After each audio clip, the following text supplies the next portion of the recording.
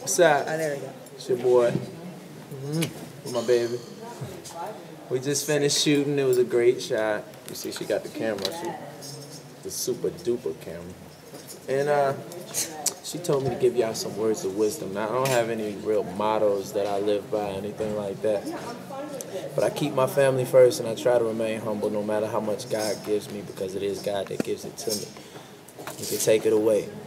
So never get too caught up in yourself in the midst of all that's going on. And there's nothing you can't achieve. If you can see it in your head, you can live it. I'm living proof of that. Believe in yourself and work hard for everything you get. Treat the people around you nice and respect yourself.